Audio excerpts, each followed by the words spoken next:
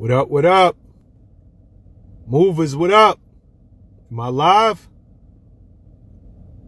Welcome to the new week, y'all. Movers, what up? Christian, I see you, kid. Who we got in the building? Rob Love, I see you, big brother. Thanks for having me on your show the other night. What up, y'all? This is Movers time. Monday night motivation. Y'all know what we do. Just a little inspiration to get us through the work week. We celebrate Mondays. We celebrate another chance to get it right. Y'all give me the energy. You give me the strength. And I hope I give it right back to y'all. Troy, what up? I see you in the building. I see a lot of people here, but I can't recognize everybody's name, so type your name in. Like real talk. Type your name in if your handles are spelled a little bit different. Christina, what up? Oh man, we got Orlando in the building. We got Florida in the building. So how we doing it tonight? What up, y'all? It's that Monday night motivation. I'm gonna tell you, it's crazy because I'm always nervous when I get on these lives, but at the same time, I look forward to it. I look forward to these Monday nights. It's an opportunity for me to get over my own fears. It's an opportunity for me to just step up and do what I'm encouraging everybody else to do out there. Real talk. Sam Smite, what up? I see you. Oh, Joel, what up, kid? Welcome to Monday Night Motivation. This is our community. All of the movers, this is our community, y'all. We're going to keep encouraging each other. I love it. Who else we got in the building tonight? I can't tell you. If your name is not in the handle, you got to type your name out real quick. Sandra, what up? See, Sandra Smith just joined in. If your name's not in your handle, please type it in. But again, y'all, like I said, I'm always nervous getting on these lives. I want to make sure I give y'all the right energy to start off the week. I want to make sure I get the right energy in return to get my week started. So, you know, let's just keep motivating each other. Please keep spreading the word. Please keep sharing, letting people know what we're doing every Monday night, 7 p.m., every Wednesday night, 7 p.m. This is what we do. This is our community, y'all, and we're going to keep growing it. I promise y'all, I'm not stopping until this community is huge. So we're going to start from humble beginnings. Y'all know as movers, that's what we do. We see the big picture before anybody else sees it. This is why we in here. Because people don't understand us. People don't understand what it is to see a vision that nobody else can see. That's what we're doing here. Who else we got real quick? Oh, man, Dakota, what up? I see you in the building, kid. Joy, I see you. Yeah, but we'll give it another minute or two, and we're going to keep it moving. And this is Monday Night Motivation. I'll put it up in my stories. If y'all are here if you're not here from the beginning, y'all will be able to just catch it right there on my feed. And I just want everybody to like, please, if you can, share this, spread it. We need it. We going through a rough time. COVID's out of control. The economy is not where it's supposed to be, but we still here dreaming of something bigger. We still here understanding that all of what's going on in this world, it don't apply to us. We different. We really, really are. So, is that my man? Who we got there? I thought it was Jamel. Oh, no, that's Jason Standard. Jay Standard, what up? SNS Graphics. I see you, brother. See a lot of y'all in the building, and I love it. I love it. Let's keep spreading the word. But real quick, because honestly, I like to do these Monday night motivations, just something to set us off on a week, and then we get back to what we're doing. So, you know, I'm a firm believer, and I believe in all my heart, in all my soul, that the people that we become, the people who we are right now, it has very little to do with our DNA construct. Yes, you know, your mom might have good genes and your dad might have good genes. But truth of the matter is, I don't believe that that is what makes us the people who we are. I truly believe in my heart and in my soul that the people we become has to do with all of the circumstances, the trials and the tribulations that we go through and how we handle it. Because everybody goes through situations, everybody goes through trials, tribulations, but everybody don't handle it the same way. Some people come out on the other end broke. Some people come out on the other end and they're less of a person than they went into it with. And I truly believe it's how you handle those situations makes you the person that you are today and the person that you will become. And I think back to myself, right? Because I know plenty of very successful people, people who were born into wealth. People, if they were in this live right now, they were born with more zeros in their bank account than every one of us in this live, this minute, this second put together. But they are entitled. They are unambitious. They are a poverty mindset like I have never seen. Just because you have money in the bank does not necessarily mean that you don't have a poverty mindset. And then on the other hand, I've seen people who were born into nothing, had to work, scrape, scratch, and steal every single thing that they've gotten in this life. But for some odd reason, they figure out a reason to get up in the morning. They figure out a reason to go at it one more round. They refuse to take no for an answer. And I remember when I was young, y'all, and my mother, I can't think of a day, a time when that woman didn't work at least 2 jobs. She had 7 kids and had no support in the house whatsoever. And finally, she meets a guy who was supposed to come in and give her that extra 50-50, that 50% he was supposed to bring to the table. And instead of loving and honoring her, he loved and honored that get high just a little bit more. He loved and honored that heroin just a little bit more. And me watching, being a young man, I don't even know if I was in the 2nd or 3rd grade at the time. I'm looking at this guy and I'm looking at my mother struggle. And I said to myself, you know what, Shawn, you got to step up. You got to be the man of this house. And I remember going out there and I had older brothers and I'm sure they was thinking the same thing. And I remember going out there. I'm too young to get a job. So I was doing anything I could possibly get tips for. So whether it was shoveling snow, pumping gas, or packing bags at the local supermarket, I did anything and everything to make a little bit of money. And every day I would get out of school, I would go and I would pack those bags, I would pump gas, do whatever, and I would bring those tips home. And I remember bringing the tips home, and I had this, you know, those 5-gallon jugs, those 5-gallon water jugs. And I would put my little tips in there every single day and I would fill it up. And I would, you know, hide it in the house, and I would try to make sure, because I wanted to really take care of my mother. I wanted to make sure she had car fare going to work. I wanted to make sure she had lunch money.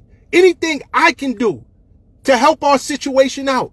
And I remember, like, it was about a week or 2 before that 5-gallon jug was about to be filled up with tip money. And I went to school, went to work that day, came home, and I looked in the normal place and that jug wasn't there. So I'm searching the house. I'm going through all through the house. And I'm looking, where's my money at? And when I found the jug, everything was gone. And I mean everything was gone. It wasn't a quarter, a penny, a dime, or a nickel left in there. The jug was there, but the money was gone. I didn't even have to ask who took the money. We knew it. And in my little heart, in my little mind, I was crying and I'm hurt. And my mother's looking me in the face because she knew that wasn't Shawn's money. That was our money. That was money to help her out. And it was like, what can she say? And I remember sitting there, and about 3-4 days later, homeboy come home after he's binging and after he done got high, and he comes strolling in the house and never once said, I'm sorry. Never once said, do as I say, not as I do. Never once said, I have a problem. I got a real problem. And I want you to grow up and be a respectable man. Don't be like me. Instead, he act like it never happened. But what he didn't know is, yes, I cried. Yes, I was heartbroken. But the day after he took that money, I was back in that supermarket packing bags like a madman. I was bringing that tip money back home, and I was starting all over again. He couldn't break me. That situation couldn't break me. And I'm trying to explain to y'all, it don't matter what the situation is. It don't matter what you're going through. I was 10 years old at the time. But I learned something. And I learned one of the greatest lessons about myself in that moment. I remember going to work and I'm packing them bags, and just this epiphany happened. I learned something about myself that had become my truth. And as a 10, 11-year-old boy learned his truth, I started to look out at people who were successful. And I knew that they learned that same truth about themselves. I started to look at every champion and every winner and every success story. They had learned that same damn truth. My truth was, I'm different. It's just that simple. You're not going to break me. You don't have it in you. My tolerance for pain is higher than yours. My capacity to take more suffering, it's greater than yours. No situation is ever going to break me because I'm built different. I'm just built different. And these trials and these tribulations that we go through, all of the things that we, like, people been going through this since the beginning of time. We supposed to go through it. Do y'all understand that? This is not unique to us. It's not unique to people in America. It's not unique to people overseas. As a human race, we're supposed to go through it. In the Bible, they was going through those trials and those tribulations. If you go to 1 Peter 4:12, the apostle wrote, think it not strange when tried with fiery trials. He didn't say think it not strange when tried with little trials or, just some bumps in the road. He said fiery trials. That means you are going to go through something in this life. You are going to go through something that is going to damn near break you. But you can get through it.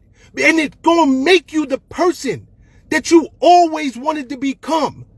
You are not defined by what you go through. You're actually defined by how you handle it. You're defined by, can you get knocked down and get back up? That's what defines us. And for all of y'all out there, y'all are movers. Do you get this? You are movers. We are one and the same. I understand you and you understand me. We are movers, so stop trying to get their approval. Stop trying to get their validation. Stop trying to ask for their opinion. Who cares about their opinion?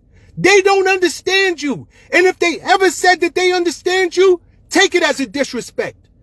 Because that means you're not working hard enough. I take it as the biggest insult when somebody tells me, Shawn, I get it. Like I understand why you work so. No, you don't. You ain't never put in the hours I put in.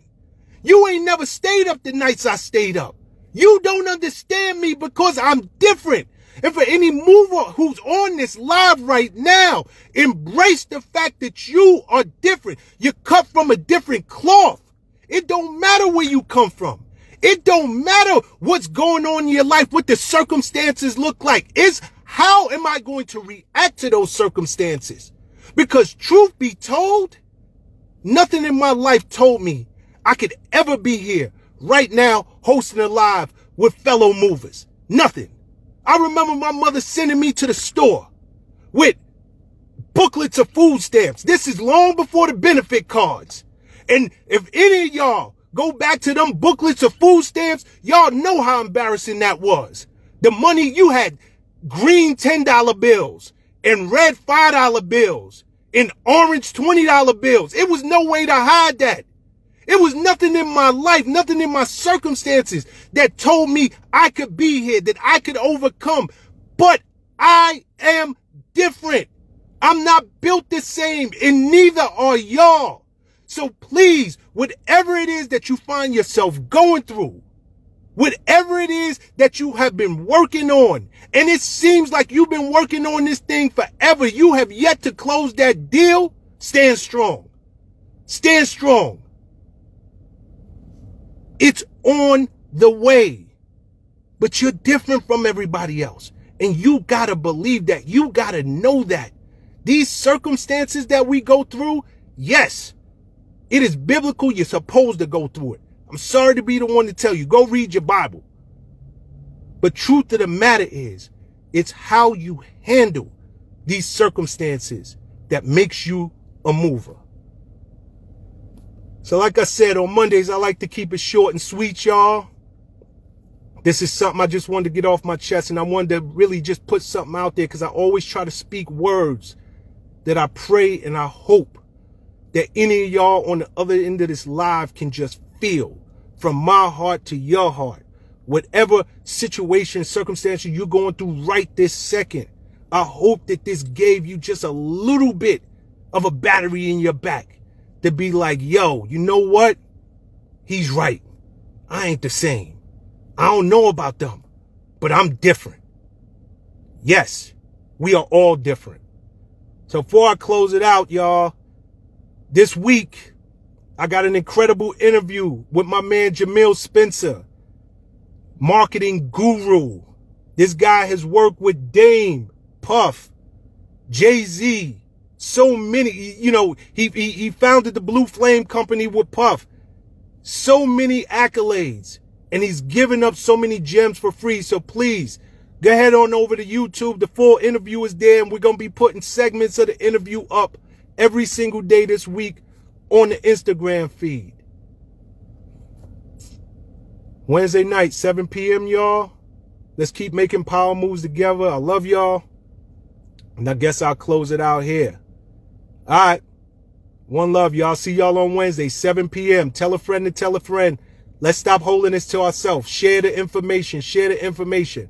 All right. One, y'all. Peace.